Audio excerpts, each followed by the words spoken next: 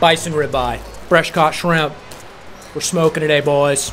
We're down at the beach, Shibumi Nation, and let me tell you what, I don't get it. Shibumis don't do it for me. I found some bison ribeyes at the farmer's market, got some fresh caught Atlantic shrimp, seasoned it up with perpetual beef and Old Bay, got the shrimp on a skewer. I did this in the parking lot, y'all, because there was nowhere else to do it, but we find a way to do things in the face of major obstacles. Got those steaks on at $2.50 and I sat in the lot. I read the Bourne Ultimatum while I waited. That's right, I can read.